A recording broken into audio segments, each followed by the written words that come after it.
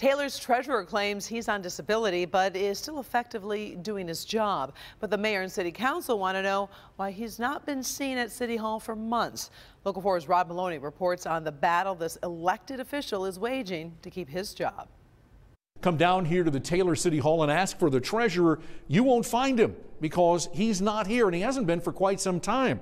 He's working from home, and let's face it, if you have a phone and a computer, that's all you really need, right? Apparently called the city of Taylor. I was asking a question about some tax bills. We found Ed Bursa working at his house, using his own cell phone and reading messages on his home PC, dealing with residents' property tax concerns. Right now, it's tax foreclosure time, and that's what I'm trying to save, I want to make sure people stay in their homes here. He's homebound because hip replacement surgery went bad last year after two hospital porters apparently bungled his transfer to his car. Both of them let go of me, and I just fell flat back on my back and bounced on the cement. He says he told the Taylor HR department the next day he couldn't use his right leg and applied for disability.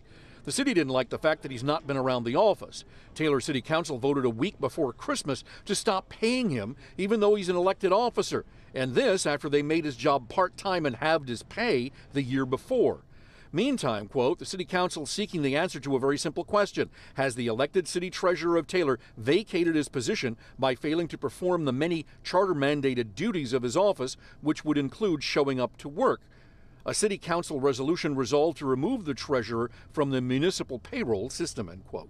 I'm born and raised in the city of Taylor. I love the city of Taylor. And, I want to keep doing what's best for the city.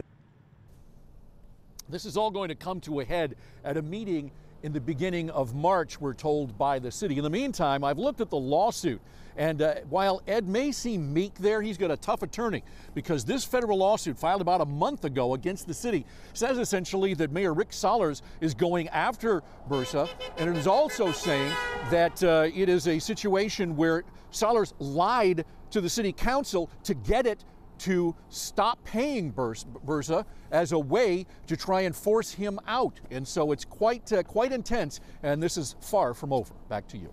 And Rod, this of course comes the same week the mayor of Taylor got a visit from the feds.